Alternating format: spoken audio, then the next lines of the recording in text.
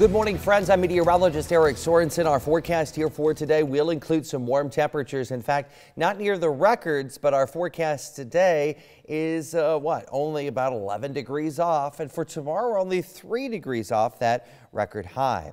We don't have any rain to talk about here early this morning. However, there will be some chances for showers and thunderstorms here this weekend. So let's talk about that. A couple of hours each day.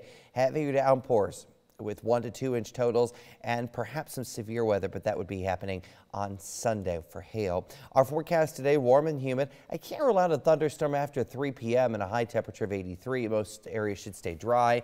Tonight down to 63, and we'll check out the high temperature tomorrow, 85, the warmest temperature we've seen in 220 days.